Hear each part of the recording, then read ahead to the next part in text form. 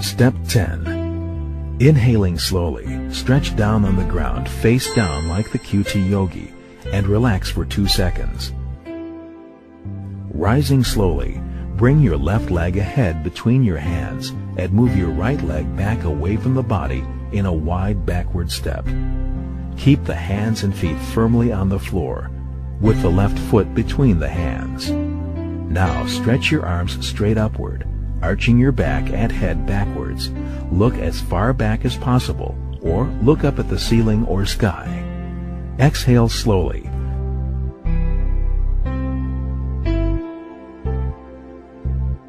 And observe the pressure on the thigh muscles and the spine. This enhances the blood circulation in the legs, increasing your stamina in walking and also flexibility in your spine.